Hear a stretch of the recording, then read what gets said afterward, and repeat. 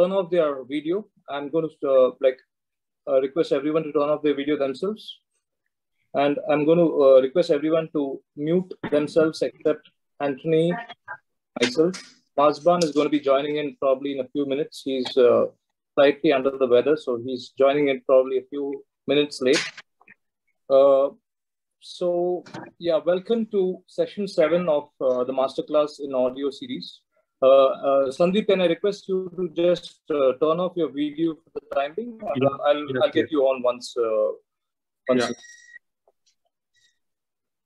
Yeah, so I request everyone to turn off their video and mute their audio. I have outlined the protocols and the housekeeping rules in the chat window. So if anyone wants to access that, please go to the chat window in your Zoom on the top. I'm going to repeat these points once again for the sake of repetition for everyone, so that everyone is on the same page. I request everyone to turn off their video and mute their audio. And if anyone is turning on their audio and their video at any point of time, please ensure that your mobile phones are on silent mode.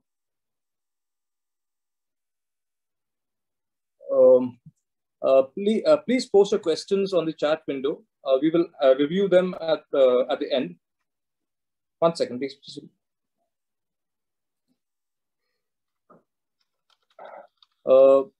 Mazban and I will review these questions at the end, and we will post them to Anthony as the session progresses. A request also to keep the questions relevant to the topic. It's a very wide topic, so but at the same time, we understand. I believe that everyone understands the topic, at least at a gross level. So request everyone to keep the questions relevant to the topic. I will be introducing Sandeep also later as a panelist. Sandeep is a dear friend of mine and also a very senior member of our audio industry. Just one moment. I am getting some requests on WhatsApp regarding the session. The link is not opening. Just give me 1 moment, everyone, please. I'll just address these issues and come back. 1 moment.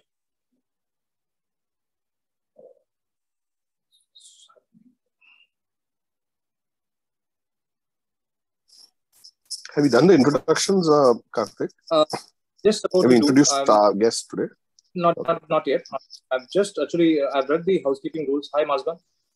Mazban, Great, hi.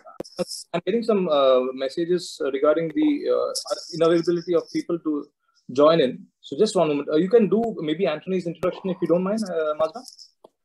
Okay. While it's not required actually, because he's a very well-known entity, but at the same time, actually, a very well-known person. And very senior member of our industry. In fact, one of the pioneering leaders in our industry as far as surround sound goes.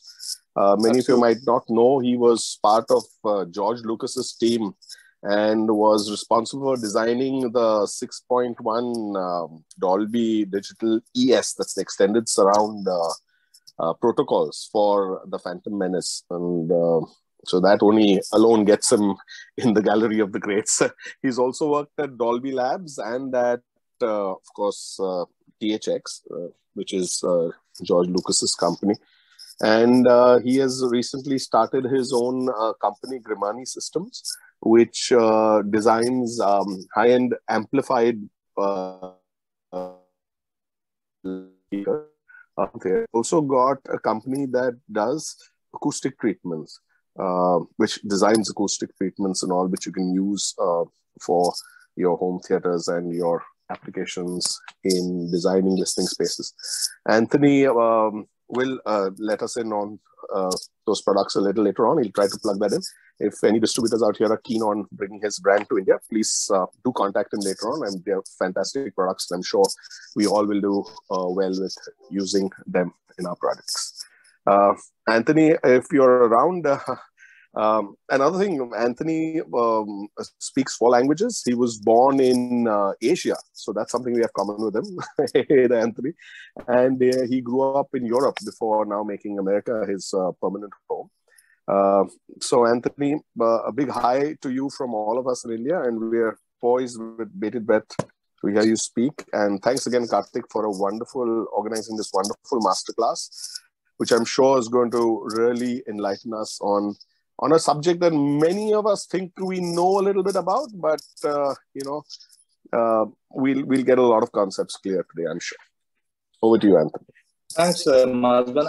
I'm just going to make a small introductory comment. So, Anthony, before we start off, thanks, Mazban, once again for the introduction of Anthony, and Sure. actually requires no introduction at all. I'll just maybe, so we have just at the outset discussed, Anthony and I were discussing about the topic in general, and I thought maybe we'll start off by just putting a general framework. So the idea is that we often have this perception that many people in the industry have this perception that the electronics or the equipment matters the most, and it's immaterial of the room that the equipment is going to be used in. That for example, if I purchase a very costly and a very high-end loudspeaker, and I put that in any room, that's going to sound great. Is that so? Is that accurate? Is that an accurate statement? Is that a factually correct statement? Something that a lot of people are not really aware of. Most of the people in our industry that I know don't even factor into consideration the room in their overall design. So this is something that I probably thought Anthony could throw some light on at the outset to kickstart the discussion, because we are broadly on the topic of room design for home theater, home cinema, as well as two-channel music. So, Anthony, over to you. Well, thank you. Hello, everybody. It's great to be on this. My first time actually on this. I don't know what to call this, a podcast. People still call it a podcast. Nobody's watching this on their iPod, I'm sure. I know this is going to be fun, and I know it's going to be hard for us to contain our energy to just 45 minutes today. I already had a little pre-session a few weeks ago with Kartik and Mazban, and we were just going to do a little test. And we spoke for an hour before we even knew. It was like blah blah blah blah blah. This is fun. This is great. This that was fun. That was real fun. It's interesting. So, so the thing you bring up is interesting. What's more important is the gear that important? Well, if you sell expensive gear, the gear is really important, and our industry was formed essentially historically by manufacturers that made electronics and loudspeakers and cables and things like that. So that focus is there, and on the gear, and the gear is important. You got to have decent gear, but the environment in which you are electroacoustically is also extremely important, and you really need to consider the entire thing. What's interesting is when people talk about home theaters or movie theaters, they're talking about a room. A theater is not a speaker. A theater is an overall space in which there's seating and there's lighting and there's an environment and there's a vibe and there's a screen and there's a projector if you're using a projector. So it really is it's an ensemble. And you want to consider, when it comes to the sound, you want to consider the room conditions a lot. So I have an interesting little PowerPoint graph that I like to show to really nail that home, how important that is. So I'm assuming that I can maybe share screen. Okay, so Kartik, if you can enable screen sharing, I will show this little diagram that explains what I mean by that. All right, let me try again. There it is. Give me a quick second to get this slideshow started. We're going to put it on screen 2, and we're going to start from the beginning. Okay, there we go. So originally, when we started the conversation about this, we can confirm that you can see what it says here: acoustics for 2-channel audio and home cinema. You see that? No, your screen's not shared yet. Okay, because I didn't hit the share button. Okay, my bad. Here we go. Let's start that again. We can get this working. We can eventually. Yeah, we can hear that. We can see it now. Seeing that. All right, and you can see. Yeah, acoustics for 2-channel audio and home cinema. Great, excellent. So let me actually fast forward a little bit. I guess I'm gonna pause. So let's do the important things here. So let's go through this a little bit. What makes good sound in the end is, of course, a good amplifier, and of course a good speaker, and of course a good source, and preferably well-recorded material. This is clearly a case of garbage in, garbage out. If you're starting something that was recorded over a really bad microphone system in a really noisy place, very far away with street noise and an echo, it's not going to sound good. And so hopefully the people that are here have all heard the difference between a good recording and not so good recording. But if you start with a good source and a good source material, and you have good electronics and all of that, you're off to a good start. But the room is important, and the things that matter in the room is the background noise, the actual available dynamic range of the room, and then what happens in the acoustics of the room. So let's start with that part. There was a little bit of an introduction about me. I have a degree in electrical engineering, and this is sort of like a quick recap of what I've been doing.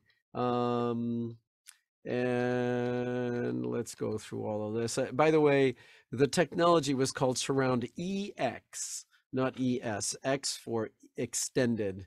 There you go.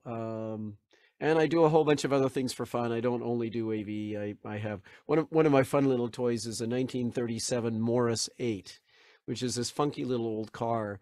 And a few months ago, I came out of a store. My car was parked outside, and there's this old Indian couple staring, just holding each other and looking at my car. I'm like, "Oh, hi, how's it going?" They're like, "This is your car?" It's like, "Yeah, we had this car when we got married in Calcutta." I think they were from. Like, "You did? Get in, let's go for a drive." And they were enchanted. They were enchanted. No, 50,000 change in 50s. Kindly mute your mic. Please mute your mic, Shankar.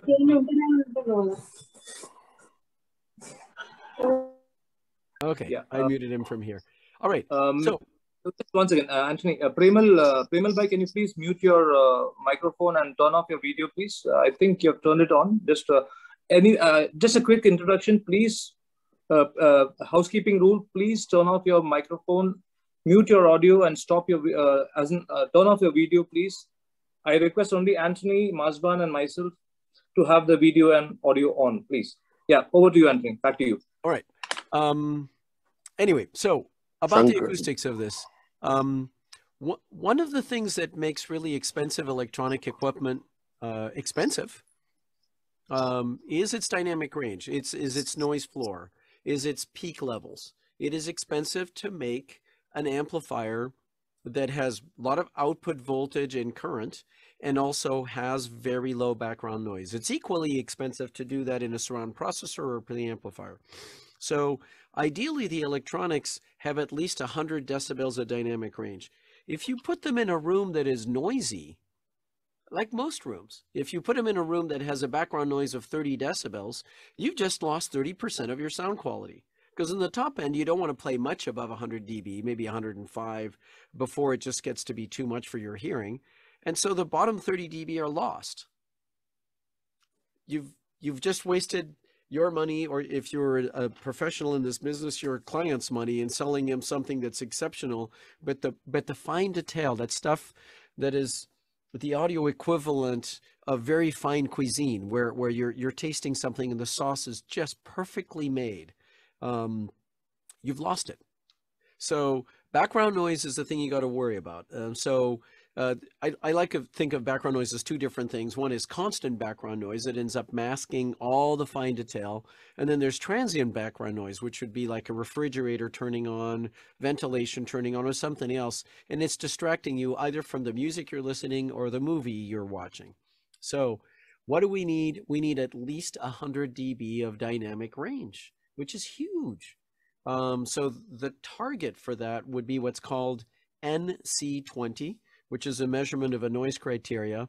And it looks like this. It's not just 20 decibels across the range of hearing, because we are more sensitive at high frequency than we are at low frequency. But this curve right here which is a brownish orange, and I will call it a brown, represents the sound level at different frequencies of what you would want if you're really obsessive about your sound quality. Or if you're working in a recording studio and you want really, really quiet background noise so you can hear everything or record everything.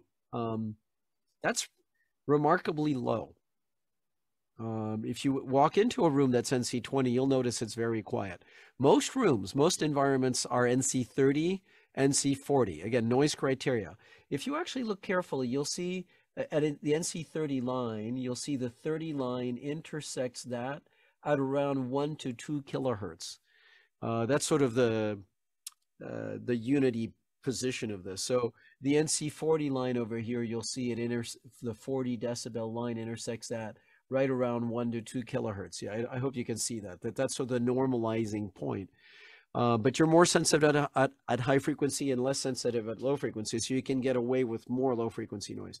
Bottom line is, if you're about to spend a bunch of money on a really expensive amplifier, really expensive speakers, first thing you need to think about is a room that's very quiet. Otherwise, you're wasting your time. And what makes noise in a room is ventilation. So air conditioners, heaters, even things just moving air in the room produce noise. And so you want to make sure that the ducts are large enough. I'm sorry, this is in feet per minute. I also have this in the measurements in Europe in meters per second. But you basically want to think that the ventilation ducts are bigger than you're used to seeing, and that you hear no noise. You basically, you almost have to go right up to the duct to hear any wind in there. So how do you get there? There's a whole bunch of things that good acousticians know how to do, which is to do oversized ducts, run them a long distance between the source fan and the room. You can use silencers. There's a whole bunch of different ways.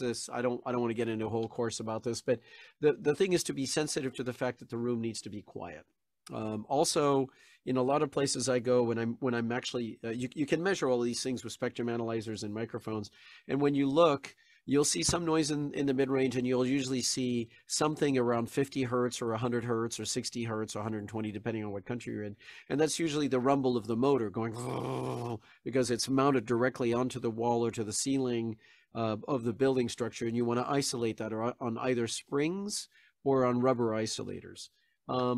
So this gets, by the way, I could speak about this for 3 hours, and I'm not going to do that. I just want to make you aware that, yes, you want good equipment, but you're only going to use that. You're only going to get the value of that equipment if you start off with a room that's quiet. So how do you measure a quiet room? You can get a test microphone. You know, this is actually a relatively cost-effective microphone you can buy from either Audix or the Behringer now sells it.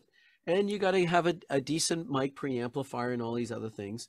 Or you can use this instrument that's built into most people's heads called an ear. How do you use that? Well, this is what I do. I go into a room and I plug my ears for like a few seconds, or bring earplugs and stick the earplugs in there and just wait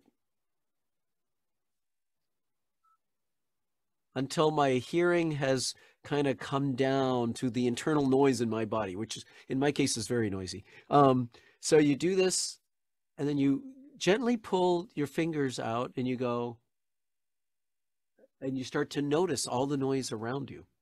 And so all of you guys who are sitting there right now, just do this, just like 5 seconds, just plug your ears like this.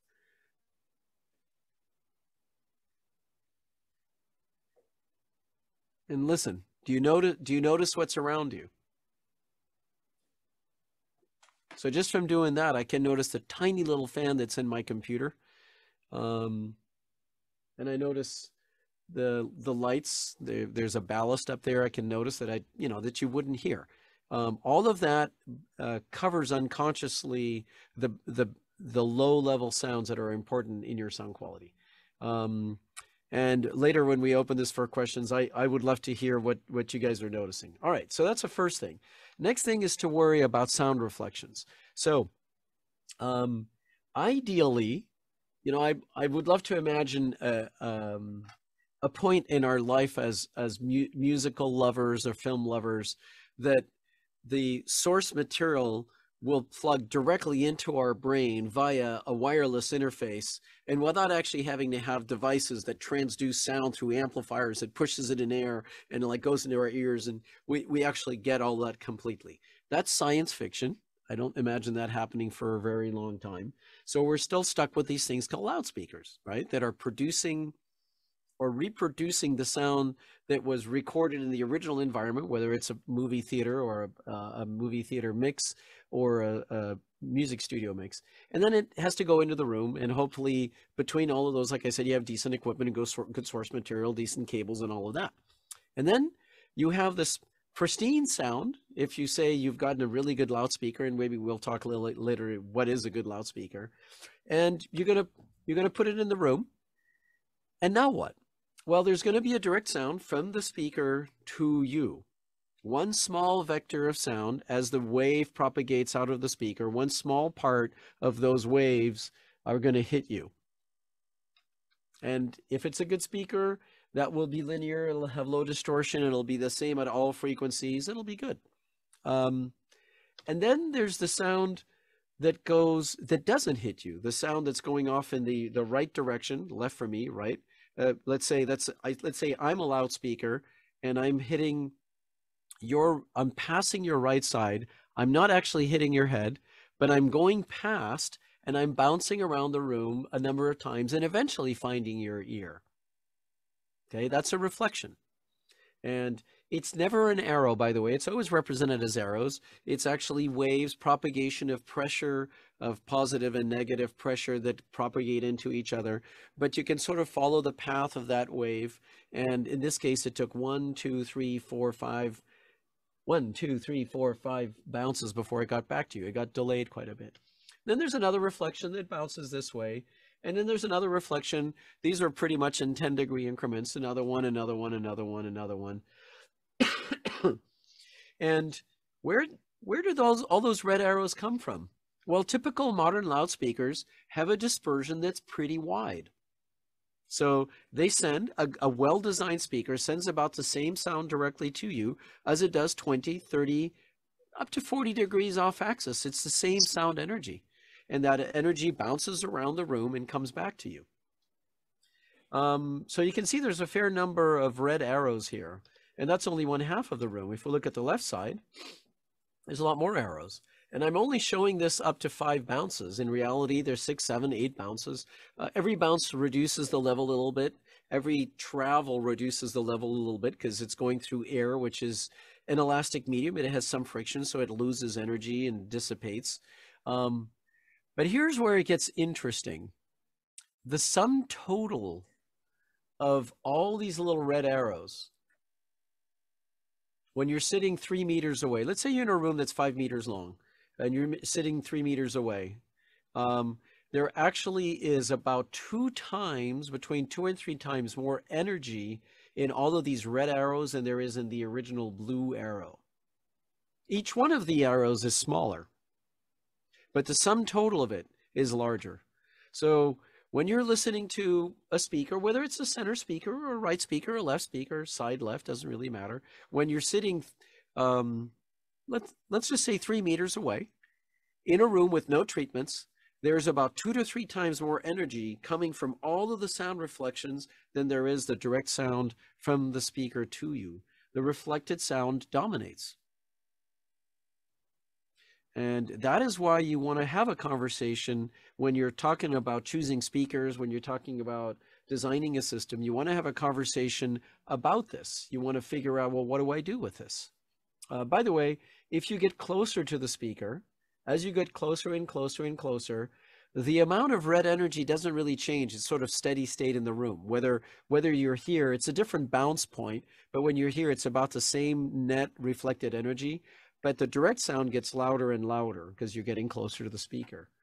And there's a point in acoustics that's sometimes known as the critical distance. It's not quite accurate in small rooms, but there's a point in most rooms where the direct sound and the reflected sound energy is the same. And that's somewhere between 1.5 and 2 meters from the speaker. At that point, at 1.5 to 2 meters from the speaker, you have the same energy going directly from the speaker to you as the reflected energy. Not dominated yet, just the same. So anywhere past that, you're dominated by reflected energy. For that reason, you want to consider how the speaker is interacting in the room. That's really, really pretty essential. Ultimately, I'm going to stop this share now. I got to figure out where that has gone hiding. There it is, stop share. So for that reason, for those two reasons, the one of background noise and the one of sound reflections in the room, you have to consider that the room is a part of your system. So there's from left to right, if you think in that direction, there's actually I start the point at the source content, the song, the music you're playing, how well recorded it is, or the movie you're watching. Some movies have horrible soundtracks and some have beautiful soundtracks. So it starts there. Then what's the device you're using and what formats is it using? Then what's your, preamplifier, surround processor? What's your amplifier? What are your speakers? What's your room? What's that final interface between the speakers and your head, and how that all interferes? That's the whole system, all of those points.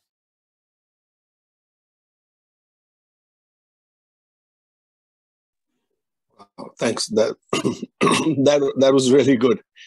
Thanks for that wonderful first slide. As I say, we've got a lot to go through. I've got a lot more.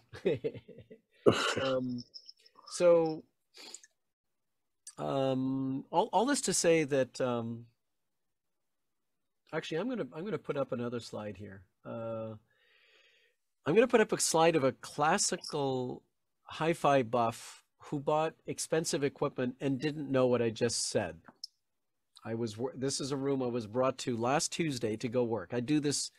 I am lucky to be working in my daily, you take a year of my life and I work everywhere in perfectly designed recording studio, mastering labs, and then the very next day I could be working in a general purpose space like what I'm going to share here. Give me a second. So do you see this? I need to move the grid. Can you guys see this room? Yeah, we can see it. Yeah, we can. So this is what I call a mixed use room in a nice house up in the hills at the top of Berkeley and Oakland. Absolutely gorgeous view on the San Francisco Bay. The client just finished a remodel and they bought some nice British made speakers. They had a giraffe here that I thought was really pretty. And they chose the gear because they read internet resources, et cetera, it fit their budget. These are decently made monitor audio speakers. And then they put them in and they go, wow, it doesn't sound so good. Can you come and help? So what's the first thing I notice is there's no acoustical anything. There isn't even a carpet on the floor. Next thing I do is I clap my hands and it goes, and I go, wow, it sounds like about 1.2 seconds of reverb time to me. Next thing I do is I put up the microphones and I start to measure. I go past the giraffe and I set up an array of microphones, measure the room, and let's see if I can bring this up. This is a measurement of the reverb time of that room. Wow. And this is looked at it a few different ways. This is using Room EQ Wizard, which is an incredibly powerful tool.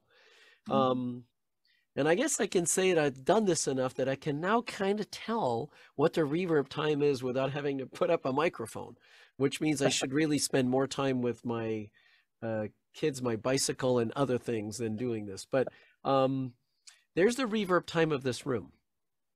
So what does this mean? Speakers putting sound out into the room, and it is held it takes 1.2 seconds before everything that's put out of that speaker is done bouncing around and disappears down into being gone.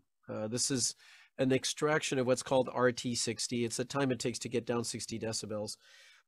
But I think of it as a reflection decay time. So it is what it is. All right. So what do you do with that? Well, you just have to know that everything's going to be accompanied with a sauce of lots of reverberation. But wait, there's more.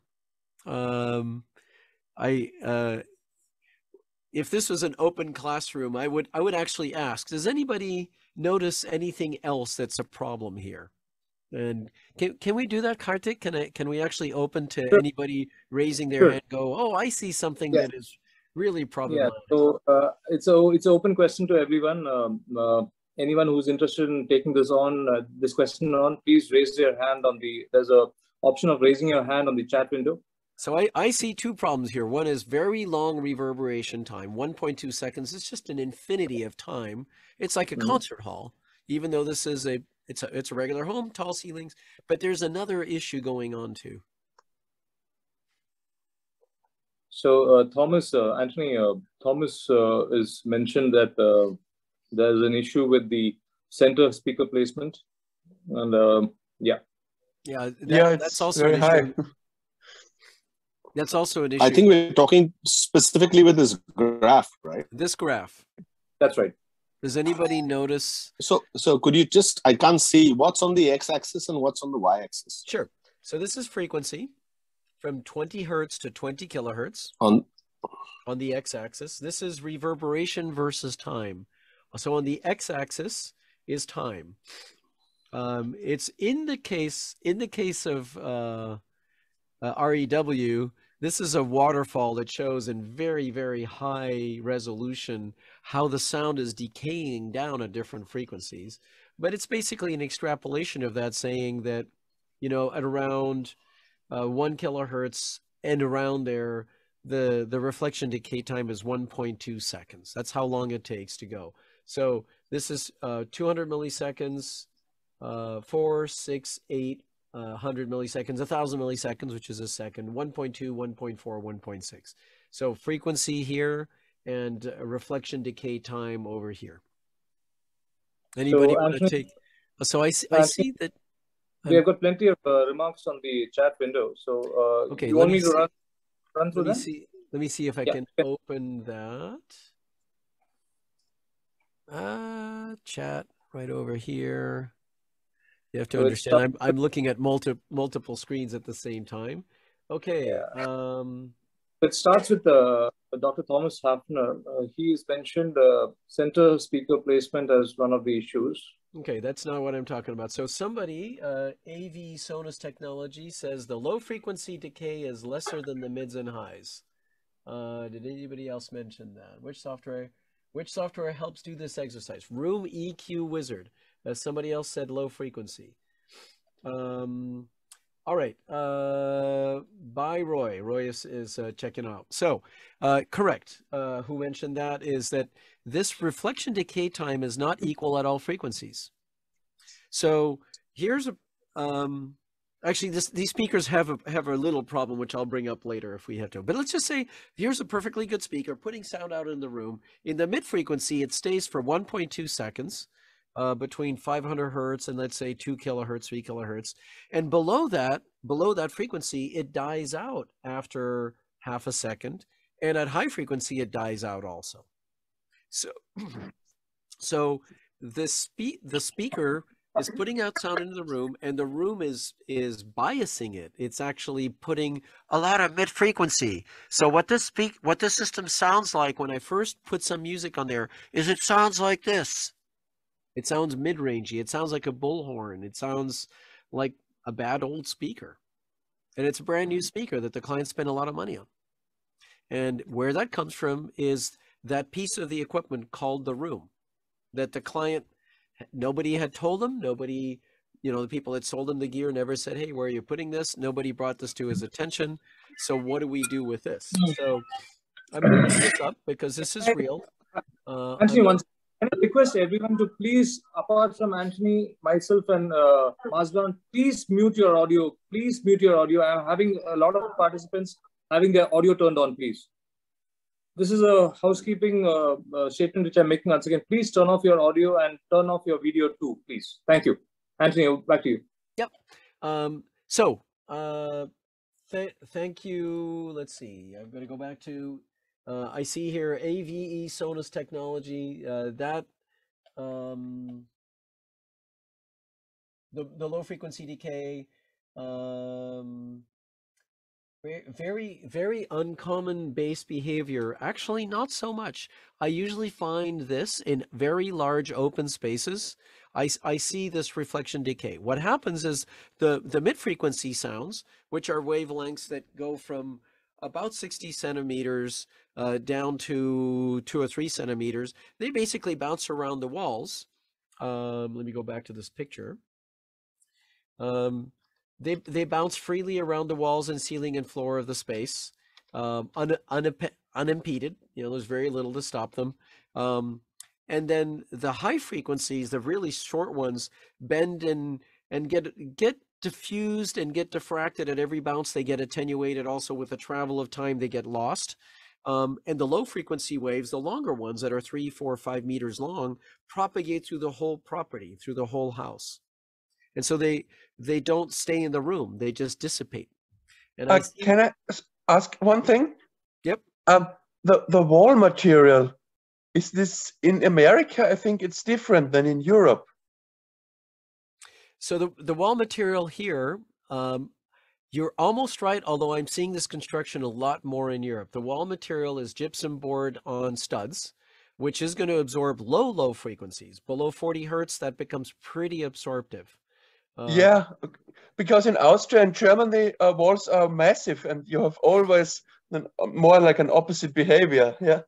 Yep. But if you have massive walls in Austria and you have big open spaces just like this, then of course. I've worked in many countries where concrete construction is a thing, and where somebody has a listening room over there and it opens up into everything. It's the same. Yeah, of course. In open spaces, yes. If we had a lot of time, I'd pull up a measurement I just did in Argentina of a beautifully architectured home with very, very expensive loudspeakers and electronics, about $500,000 of audio gear only. About the same curve as the bass dissipates away into the other communicating spaces. So the differences in construction do affect this region below 60 hertz. Absolutely, the difference between gypsum on studs, on wood or metal versus concrete. But this just comes from the dissipation of the energy just disappearing. Bottom line, though, is this is analytical, right? This is a chart measured by a microphone. And then you play some music and it sounds like this. It sounds shouty and nasty and upper mid-rangey, and it's like, I can't listen to this. Diana Krall sounds like she's screaming at me. So what do we do with this? Well, the right thing is to apply some treatments. You got to put something on the ceiling, these walls. You got to put a bit of carpeting on the floor. You got to do something to reduce this reflection decay time in the middle, to bring it down and make it more like the rest. And I'm hoping this client is going to accept to go there. And if it sounds shouty, you can take an equalizer and you can turn down that shoutiness, which is very, very, very challenging because it will sound different for different types of sounds. And so that's a whole conversation that people get into in the upper levels of audio engineering, which is, what is the character of the transient sound? Things like that are short and percussive versus things that are long and legato. They are going to drive the room differently. And so as you equalize, you can't do it the same all the way across. It's a little challenging. Anyway, I am going to bring this back up before I forget, to point out that these reflections are a problem. We don't want to have all reflections. But interestingly enough, even in these very reflective spaces, you can still sort of tell that the speaker's over there, which is really interesting. If the sound reflections dominate by a factor of 2, how can I still hear that the sound is over there? And you can tell because your brain is always trying to figure out from all these sounds, where's the first arriving one? Sometimes known as the Haas effect, or a precedence effect, sometimes people call it. But our brain is very good at detecting when the first arrival was and go, that's where the sound went. But meanwhile, all this other sound energy is going into your ears and really confusing it. It takes brain power to cancel it out. So, anyway, so let's, oh yeah, this is where I wanted to go. Now, I have seen people that have read a little bit about acoustics, or an architect or somebody says, okay, well, you know, we're going to make this a listening room. We're going to pad all the walls. And they put maybe 1 centimeter or 2 centimeters of felt or some other foam all the way around the room. That's bad. Because what you're doing is you're absorbing all the sound reflections, and you do want a little bit of reflection energy. You want some reflected energy in the room so that it feels comfortable, so it feels real, and so that the speakers and the walls integrate it well together. And so there's a place between all reflective, like in this room, 1.2 seconds, and the inverse, which would be putting padding everywhere. There's the right number. And I guess it's just like cooking, you know, if a little bit of sauce is good, if a little bit of salt is good, that doesn't mean you take the entire bag of salt and put it into your sauce. That's going to be terrible, right? So you need to preserve the reflections, and you need to do just the right amount. Anyway, let's, I suggest that we go to maybe the next question. I'll stop this share. Karthik, I know that you had a few other things you wanted to go into, but So, Anthony, like we said, the room is the beast that we got to tame, right? Before we even touch the DSP or the equalizer. So, so my point is, now that we touched upon the room a bit, is a room designed to a specific speaker, or is a room designed by itself? I mean, you know, I mean, do you get the room correct without understanding what's going into it? Or do you actually know what's going to go into it, and then with the specifics and the characteristics of the speaker, then you typically treat this side, that side, or, you know, where reflections are going to be, or where typical predictive responses is going to be? Bhavin, can I request you to please turn off your video, please, Bhavin? Only Masban, Anthony, and myself will keep our video on. Thank you. Thanks. Thank you. So yeah, that's a very good question. I would section that as 2 levels. First level is there's a good average design for a room in which most speakers are going to work just fine. And then there's an extra level of refinement depending on what you're listening to. Like if you're only listening to 2-channel, there's a few things you can refine. If you're listening to a mix of 2-channel and movie, there's some slight tweaks. If you're just only doing movies, there's some slight tweaks, but they're this big compared to what you have to do for the room. And the first thing, regardless of what speaker you have, you need to deal with the noise floor. And that's irrespective of the speaker. So somebody did actually ask, how do you get to NC10? Yeah, Sandeep Javalkar, he's a very well-known entity in India. In fact, he makes his own loudspeakers and electronics as well. He's got his own company. Yeah. So you might want to just unmute yourself, and not the video can be turned off. You can just unmute yourself and ask the question and anything else that you want to ask, since Anthony raised this particular point right now. Sandeep, please go ahead. Yeah, hi Anthony, I'm Sandeep here. So Hi, I have a question about getting a noise criterion of 10, because when you see like what you have mentioned very clearly, that the more the higher end you go, the more you're paying for the higher dynamic range, and higher the micro details and all stuff like that. So I mean, if you take a practical example, this is usually a common example which I usually tell to people, that if you listen to music in the late nights, I'm talking about 2 late nights, everything is so calm, and fortunately you see a lot of heaps and heaps of micro details that you can hear. That's exactly what happens with when the noise flow comes down. So now my point is, NC20 is hard to achieve, but I've seen people even achieving NC10 or even less. Yeah. I would like to know because what are the recommendations that you recommend if I have to reach NC5 or NC10? What is your take on it? Get a really good acoustician. It gets complicated. There's a lot of things you got to think about. But I would say NC20 is pretty hard to get to, and it is going to require the beginnings of a room within a room construction. So floated floor, floated walls, and that's to get to NC20. NC10. Depending on where you are, is gonna take a floor that's a floated concrete floor, which there are people that make these special sprung jacks that it's Kinetics Noise Control makes them. Mason Industries makes them. If you can remember those, note them down, go look at their websites. But you basically pour a concrete floor, then you put these special jacks in there, you pour a second concrete floor with a special form with these things, and then when it's all dry, you raise the floor up on these springs, and now you have a floor that's isolated, that's massive, and then you build your walls on that isolated floor. And the walls are pretty massive, and the ceiling is mounted on that floor, and you have this box that's a bubble floating away from everything else. And then you got to put air in and out of it because you still have to breathe. You're not going to go in there with, if you went in there with an oxygen tank and started to breathe, you would mess up the whole process because that would make noise.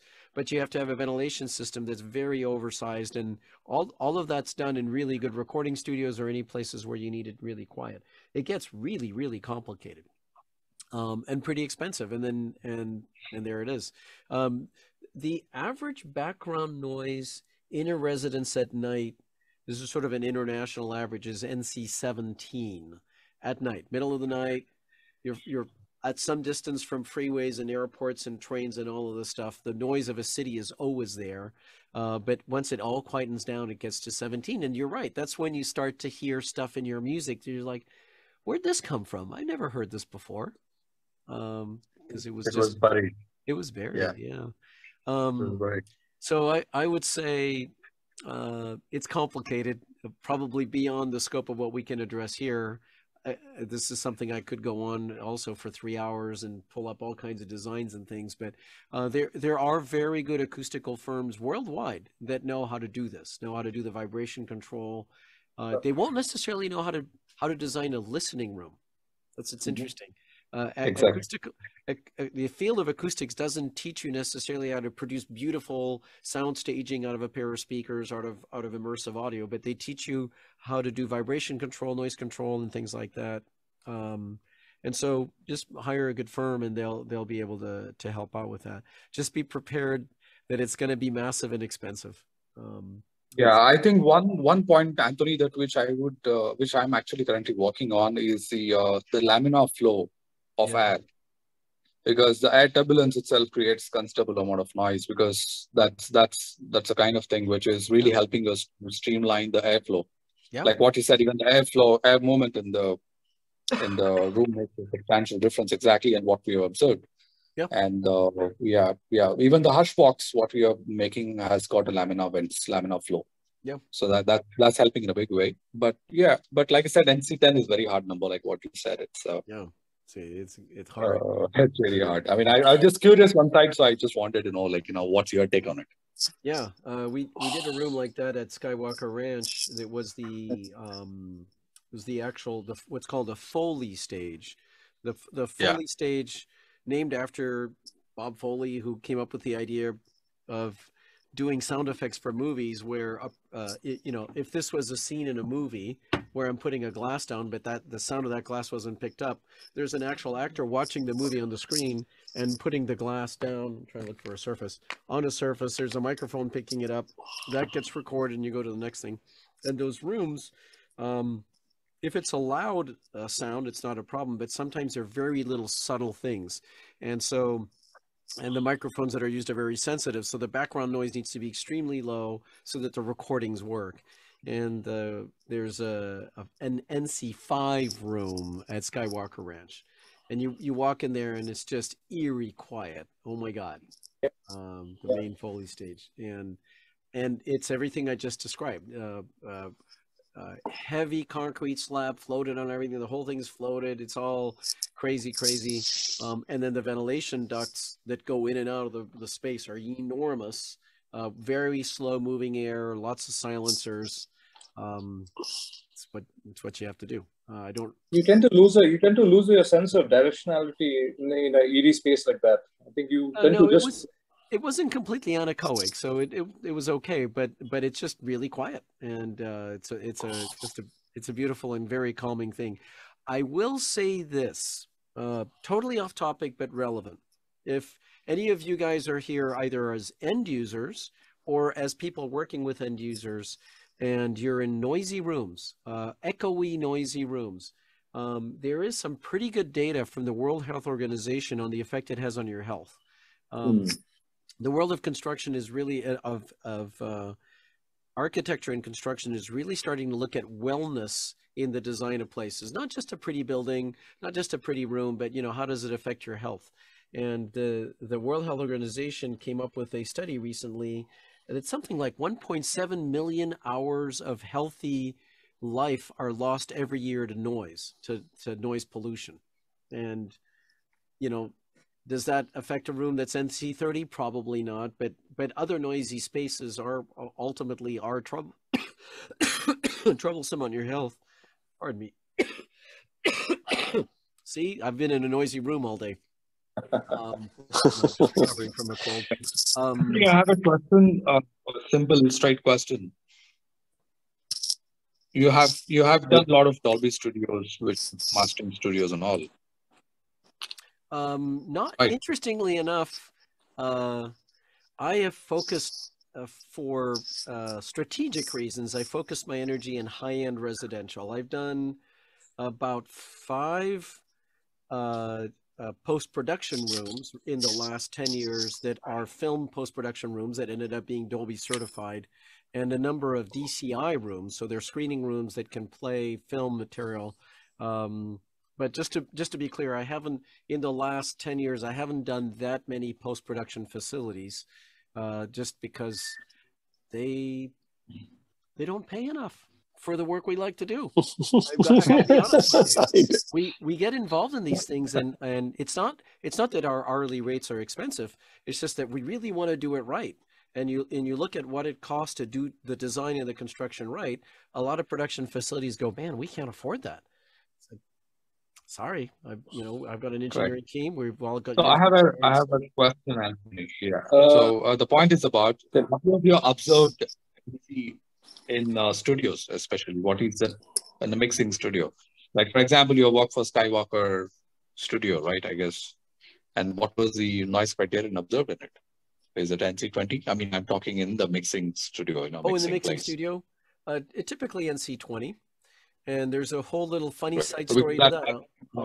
I'll just mention something that's really challenging. If you build a mixing studio that's very quiet, you start to mix things into the track that are very quiet, that when it goes out to the movie theater or the home theater, you don't hear them anymore. So one of the things that's at Skywalker Ranch is what they call noise perfume. There's a button you push on the console that injects noise into the room, not into the mix, but just creates noise in the room that's at NC30, so that you can actually monitor what it sounds like under more realistic conditions. Isn't that weird? Otherwise you start to mix, to put things that are too quiet, or you start to gradually mix at too quiet of a level. And so that's a little weird thing. Anyway. Okay, moving on. Next point that we want to cover is room modes. I mean, that's something that all rooms have, whether they're rectangular, square, octagonal. I mean, all rooms have modes. And the point out here is how to identify these modes, and also which are the main modes that we as room designers need to focus on, and which are the ones that we could ignore. Right. You got 3 hours? I just looked at the clock, and we're kind of on the tail end of this. I think we should plan on another one. So I'll say a really quick summary. I'm actually looking at my screen there, see if there's any quick diagrams I can pull up. Hold on one second now. I always rather try to illustrate things than yeah, I'll just use my hands, Italian style. So all environments, anytime you're going to put walls around a speaker, there's going to be standing wave resonances. Actually, everything we're listening to, all the music we hear is all the result of standing waves. I don't know if you realize that. So let me give you an example. What is this? What do you call this? Some people call it That's a guitar. I call it a standing wave generator. This is a standing wave. Okay. It's a mechanical standing wave. The string is vibrating. It's vibrating based on the tension, the mass, and the distance between here and here. And you can change the standing wave by changing where you play it. Okay? You can play many standing waves, but this is a standing wave generator, the same way as a piano is, the same way as a flute is. What we don't want is a room that's adding its own standing waves, just to be really clear. And a standing wave gets generated as the air pressure bounces back and forth between surfaces here, here, here, here, whether they're parallel or not parallel. That's a very big confusion, as people think that if a room's like this, there are no standing waves. There are. They're just changed depending on where you are in the room. By the way, this standing wave generator is not square, right? It's kind of an odd shape, right? Yet it makes sound. So we do need to worry about standing waves. And after we've worried about dynamic range and noise floor, the next thing we want to do is to make sure we have a room that doesn't enhance certain low frequencies or kill certain low frequencies depending on where you're sitting. I call them standing waves. People call them modes, which is interesting. It's a modal progression in the frequencies that have problems, so they become called modes. But I like to call it the standing wave resonances. So they're gonna be in the room. You can't really get rid of them. They're always going to be there. You can try to damp them a little bit. It's really hard. But what you want to do is make sure that you're in a room, or you design a room in which the standing waves that are going between front and back of the room and left and right of the room and top and bottom of the room are not at the same frequencies. So if you were in a room that was 4 meter by 4 meter by 4 meter, and as the speakers radiating sound in there on all three of those directions, the standing waves would support each other, and you'd be listening to certain frequencies very loud. Now, if the walls are made out of all concrete, like the gentleman from Austria brought up, then they're not damped by anything. If they're made out of gypsum board on wood or metal studs, they flex a little bit, they bend around, and they damp the energy a little bit, so that reduces a little bit. But all rooms are going to have standing waves. You just have to hope that they don't overlap too much, that there's not the same frequencies across the different directions, and you can calculate it more or less.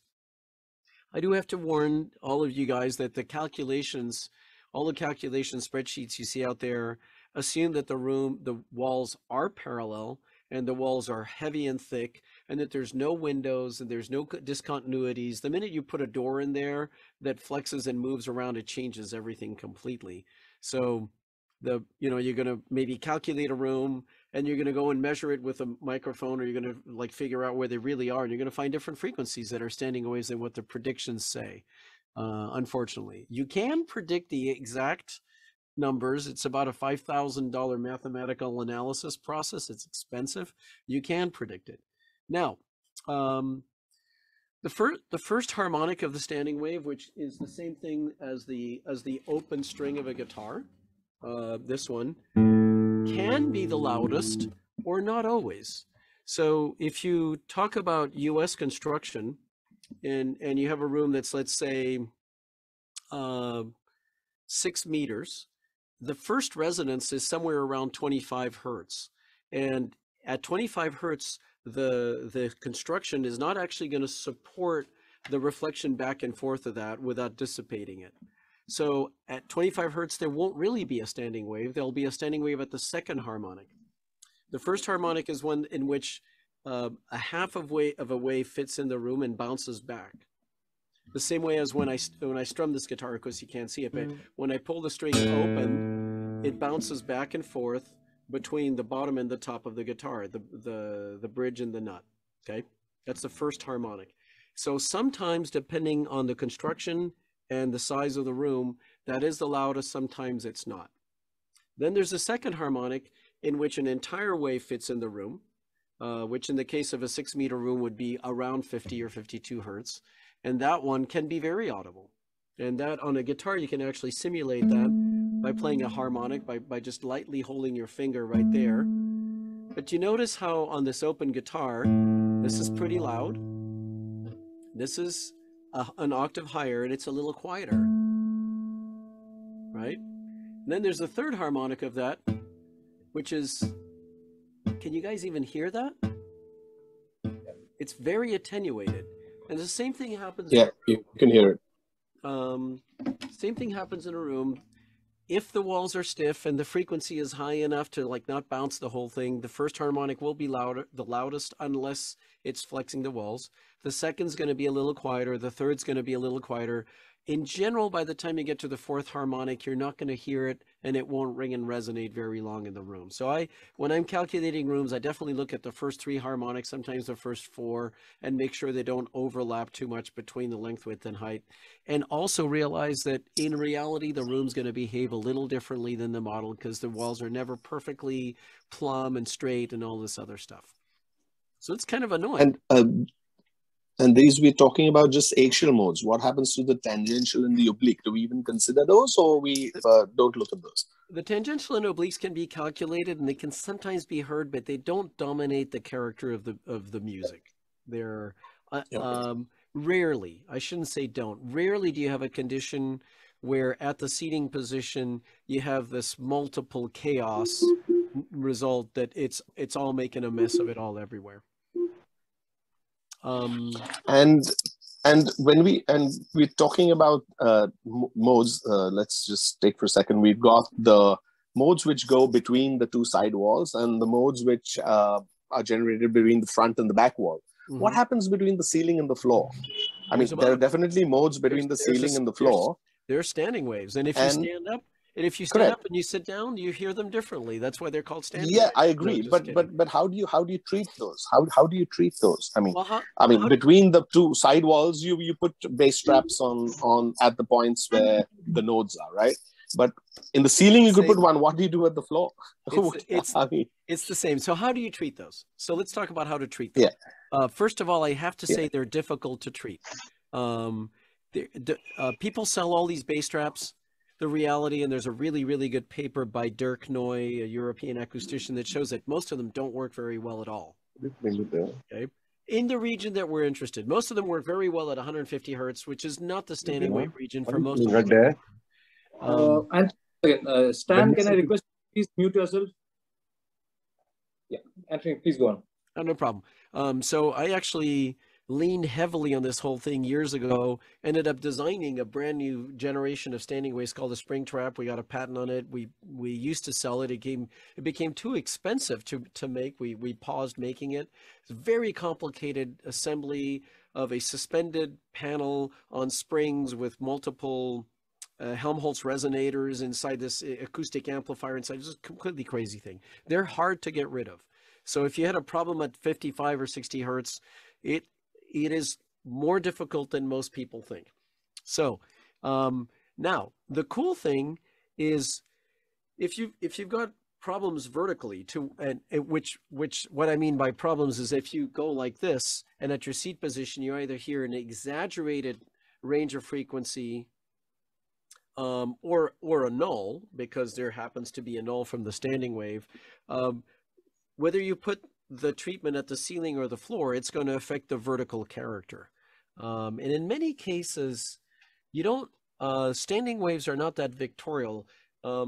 If you put something around the corner somewhere in the room, it is going to absorb that energy that's filling in the room and causing these nulls. So they can be treated. And just realize that the treatment's going to be some pretty big devices or tuned devices. And You can either do diaphragm boxes. It's funny because I have all of these things, all these drawings on a PowerPoint presentation here, but if I start to go in there, we'll never get done. So they can either just be boxes that are about this deep, but tuned to the right frequency, like a drum, or a perforated box in which the perforation acts as a resonator with the volume inside and is all tuned to the right frequency. You put a little bit of absorption inside so that it's not just very peaky. And you can tune these things to a pretty low frequency, but it takes a fair number of them to treat it. My approach on it is completely different today. I got frustrated with it. 20 years or 25 years of trying to build these and hawk those and doing this and that and just going, man, it just never quite works. The way I deal with it is I put 4 subwoofers in the room, take the bass off all of the speakers, and then tune the subwoofers to where they're contradicting the standing waves. It's called bass optimization. A guy called Todd Welty wrote the book on this. Essentially, he wrote a really good paper back in 2003. We're talking 20 years ago now, about what happens when you put 4 subwoofers in the 4 corners of a room or the midpoints of the room, or like the way we like to do is 2 in the back corners and 2 in the top front corners or the other direction. So you're addressing you're contradicting the standing wave front to back, left to right, and top to bottom. And then you tune them with different delays and different EQ and different phase until at the seating position, the sound is smooth. And sometimes you get gain. Sometimes at the seat position, by doing that tuning, you find yourself with 6, 7, 8, 9 dB more energy than before you tuned them. So that's my brute force approach these days. Now I'll just finish this. When we design rooms, we do include some bass absorption. We do include volumes, either the platform riser for the back row or something somewhere that's soaking up low frequency so that the reverberation time is controlled.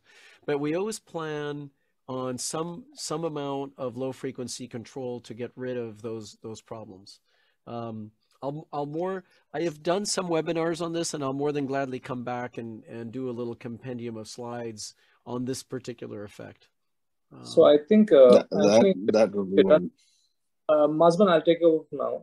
Anthony, if there is any closing comment that you want to make, I think we have stretched you long enough. It's right now 11:15 at your end, so I will not bother you any further. I think we had a fantastic first session today. And folks, Anthony is going to come back in the future also. So it's not that this is the first and last session. Anthony, I hope what I said is true. Yeah, it is absolutely. It is absolutely. Yeah. Let me actually before I go and finish my day that started very early today in California, I do want to show you this as a preview of what you can. Some people, when I talk about these multiple subwoofers, go, what is he talking about? That's ridiculous. You don't put subwoofers behind you. Yeah, you do. The low frequency is going to fill in the room from all directions. You want to pressurize the center. But I want to actually share some data points, some actual kind of proof of this stuff, of some rooms we've done. So this is one room I've worked in that has really bad standing waves. This is a room in which at low frequency, there's no standing waves because the walls are not supporting it. And then at 38 hertz, there's a peak, and then there's a really nasty dip at 52 hertz, and it goes up and down. And the difference in frequency response because of standing waves with one speaker in the front or one subwoofer in the front is 38 decibels of error, really bad. If you take that same room and you put let's see, I'm going to go here. First off, if you put 4 subwoofers, I bypassed something. If you put 4 subwoofers in this room and you tune them with bass optimization, you can get at 4, this is 4 different microphone locations. The other one was a single one, but you can get to a frequency response that's you see this green, ignore the red and blue curve, but you can get to a frequency response that looks that smooth. Same room. 1 subwoofer versus 4 subwoofers. And so this is really smooth frequency response. Here's another room, totally different one. in which 4 subwoofers are placed in the room. This curve, actually, let me go to one that's particularly obvious. Hold on one second. This was the most stunning one. So this in green is a room of 4 subwoofers in the 4 corners before bass optimization, where we adjust different delays and EQ at the 4 subwoofers. And the bass is pretty smooth. You know, it's not bad. It's not very loud. And then with, in this case, 8 milliseconds of delay, probably on one of the back speakers, this is the gain we got out of the bass in that room. Now, that's not flat anymore, right? That's not flat response. But all of this is free energy. Then you equalize that down, right? This is the acoustic capacity of the speaker, of the subwoofers, has gone up by 12 decibels. We haven't changed anything in the room, haven't changed anything but the way the subwoofers are driving the standing waves in the room. And we got 12 dB more energy out of the subwoofer, which you then flatten back out with equalization to smooth it all out. Unbelievable. So then this room goes from decent bass to really loud bass. Anyway, I'll talk all about that in a future session if you guys want to. The reason I spend this much time on bass is it is the foundation essentially of music. If you listen to really well written music, the bass line really is what drives it. Just kind of has a nice rhythm to it. And the bass needs to be nice and even and continuous, and it has to be timed correctly. And if you have a room with really bad standing waves, it screws up the timing of the bass. It won't sound good. Of course, for movies, if you have big holes in the bass, a big explosive event doesn't come through. It's just a little thud, and it's lacking in excitement. So we're over time. I will take some questions if you guys want to, and we'll can do more. One question from the audience, just one question. So please raise your hand in the chat window. Whoever wants to ask a question, one question only, and this is a strict one question only policy. So whoever wants to ask a question, please go ahead. They can raise Karthik, their, I want to ask a question. Who's this? So I Speak, Karthik. Kushru. Kushru. Yeah, Kushru. Please go ahead, Kushru. Hi. I just have a question that relates to modern loudspeakers evolving over the old classical design of loudspeakers. We have, I mean, I'm from the home audio, but of course have a lot of interest in the pro audio.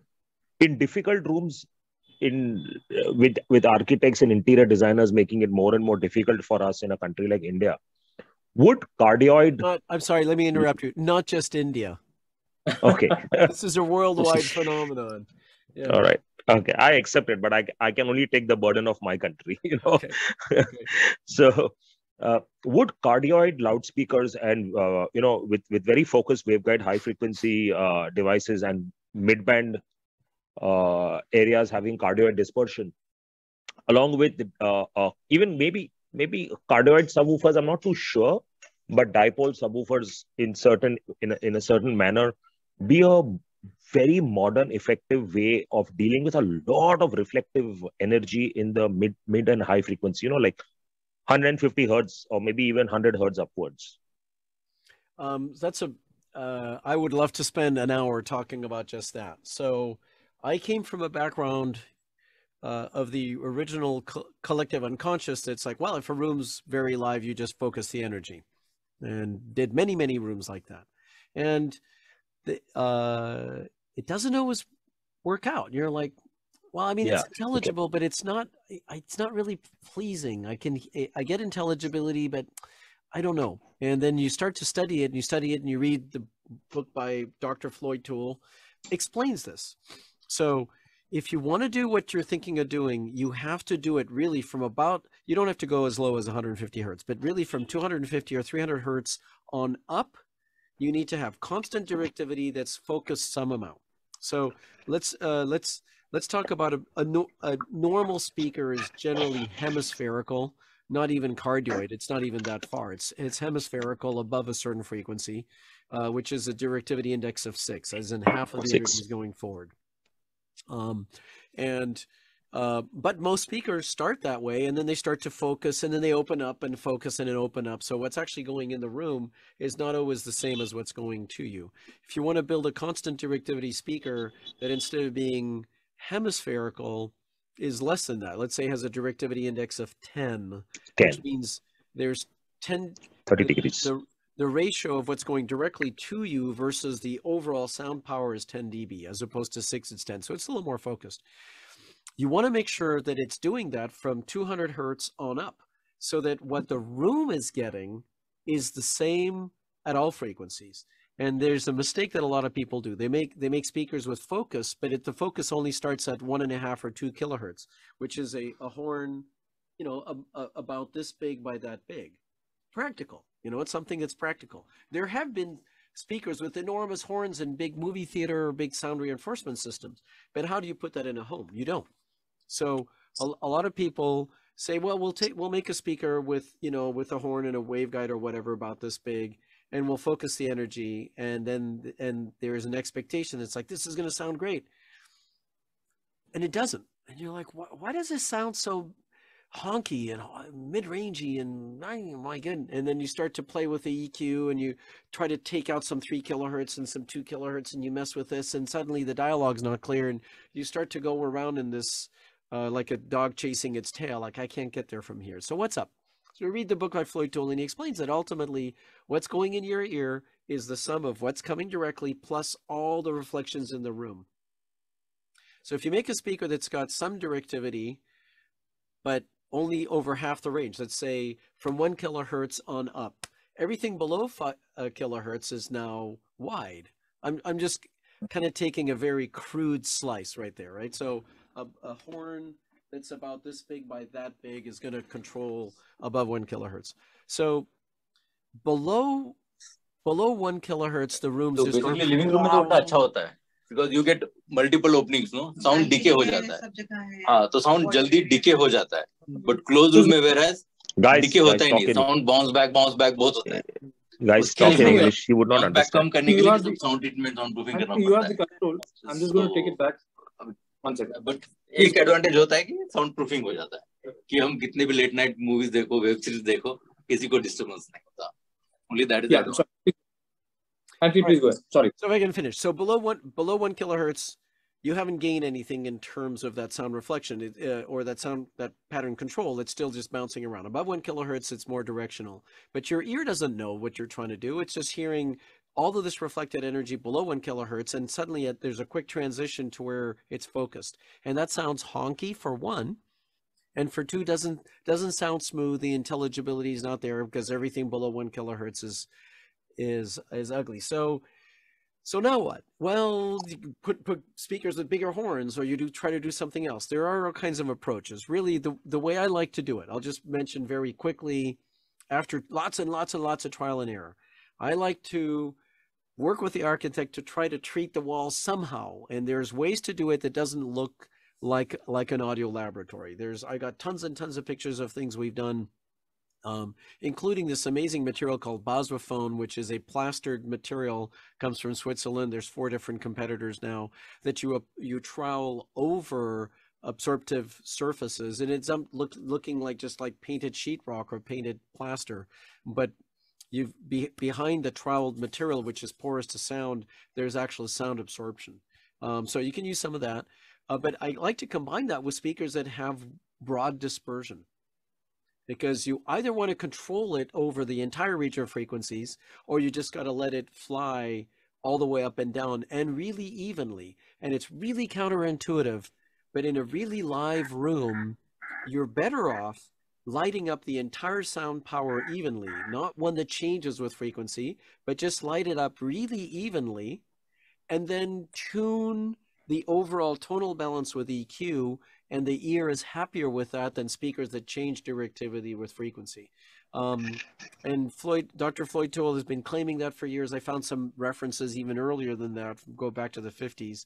I've tried all these approaches, and in general, I find the sound of a constant wide dispersion speaker in a room with equalization to be more pleasant in the end if you assume the architect didn't let you do any treatment at all. It's very counterintuitive. So I agree with what you say. My point was like, you know, there are certain companies in Finland, especially in Finland now, you know, which have a cardioid loudspeaker right down to 150 cycles, and their directivity index is constant. You know, I mean, they've engineered it that way. How would that work in a live room where the directive index doesn't change across frequency? If you go up, then your high frequency becomes narrow, and then suddenly the HF unit comes, and again it lights up the room. Where Floyd O'Toole is absolutely right. I agree with him. But if the general directivity index is constant from, if you say 200, because I know speakers that do up to 150 cycles. Yeah, it's fine. Oh, we lost you. You got muted. Okay, come back. There you are. Yeah, would that be good? I mean, a general directivity index above 150 kilohertz being very constant. Would that be good in a live room? Constant directivity. That's the key. If you can achieve that, and understanding that cardioid is actually essentially wider than most speakers do. You know, most two-way speakers, 6.5-inch two-way or 8-inch two-way, you know, seven between a woofer that's between 17 and 20 centimeters. In the mid-range, it's starting to beam. It's not cardioid anymore. It's actually quite narrow. And then it crosses over to the tweeter that's wide dispersion, and above 2 or 3 kilohertz, it starts to, about 5 or 6 kilohertz for a 25 millimeter tweeter starts to beam again. That is not constant directivity. That's very no. I mean, if the tweeter is waveguide loaded, you know, I mean, it's waveguide loaded. So absolutely. I mean, so like for example, Dutch and Dutch. I don't know, you know, I mean, I don't distribute that loudspeaker. It's a very interesting loudspeaker, which has got a kind of a cardioid pattern. I think Kai 3 also does something similar. Guys, correct me if I'm wrong. They can do that, right? A cardioid. Not really. It's slightly different. Yeah. Okay. The main thing is constant directivity. So that the sound power, what you're lighting the room up with, is as close as possible to the direct sound, because that is the least objectionable to our ear. To our ears. And once you do that, the brain has an easier time separating the direct sound from the reflected sound. All of those echoes, all of those things that it just showed, your brain can deal with it easier, and you can just cut right through it. The room is still going to morph the perceived tonal balance of the speaker, and you got to go at it with equalization. Sometimes it's subjective. That particular room I showed you, I ended up having to measure and listen and measure and listen and measure and listen until I got to a point where its tonal balance was right, essentially working against the reverb curve of the room, just sort of contradicting that bell curve, just going in the other direction. If I had more time, I would show you the final frequency response. It looked like something that if you walked in and you measured, you go, that's horrible. And then you'd listen and go, well, that's not horrible. What's wrong? Well, the sound power of the speaker didn't match the room. Start with a speaker with constant directivity, which means that it's going to either be really, really big, or if it's smaller, it's going to be a wider directivity, which is okay. Make sure you have equalization available to you so you can tune, or what I'm going to call voice it, you know, adjust the overall tonal balance to where it sounds good, and you'd be amazed. This is from a guy who makes and sells acoustical materials. I'm going to tell you, you'd be amazed what you can do if you have a constant directivity speaker and an equalizer to make good sound with no acoustical treatments. And then if you can put acoustical treatments on top of that, oh my God, it's even better. But you can get quite far along. Icing on the cake. Yeah. So I think basically Tony is telling us, he's telling us all of us need to get Western Electric horns now, you know, those big guys, you know, and put them into our living rooms. Good luck with that. I will do a shameless plug. So with this knowledge in mind, I started a speaker company about 5 years ago that goes in that direction of building constant directivity speakers that are active, that are online, that have all kinds of other features that I was just not seeing in the residential space. just kind of bringing in some practices from commercial and pro audio and bringing those into the residential space. So there's no crossovers built in. Everything is in the digital amplifier. The amplifiers are Dante enabled if you want to do that. So all the things that we should be thinking to be progressive, we're doing that at Speakers. We have our own waveguides that have this really constant pattern control. And I don't want to make this an advertising campaign, but that speaker design came from trial and error and trial and error and trial and error of lots of things. They've done 1,000 projects in the field, and it's like, man, this is the way a speaker should be made, so that we have less problems with the room, less problems with architects, and can play really loud and can play really sweet orchestral music if you want it. That's a good speaker overall that can cover all of that range. So. All right, I'm going to sign off. It's getting late here. I must say that it's been a great session. Thank you, Anthony, and sorry for keeping you waiting for this long. It's close to 11:30 p.m. for Anthony. So with respect to his timings, I must say we'll sign off right now. So this session is going to continue, as in Anthony is going to come back for more sessions in the future. So we'll keep you posted on that front. And thanks everyone for participating. It's been a great session. We'll have some questions taken offline. I'll connect with Anthony in person, and I'll review your questions, and we'll answer them in due course. Thank you, everyone. I'm going to sign up right now. Good night, everyone. Good night, Anthony, and good day to everyone. If you guys need to get a hold of me, Karthik, are you sharing my contact info or websites with the team? I will. So I will when the YouTube video goes online, your contact details will be shared. So we will very good in touch with you. Very good. Thanks, guys. Thank you, everybody. Have a good Saturday. Good day. Thanks, Anthony, and good night. Bye-bye.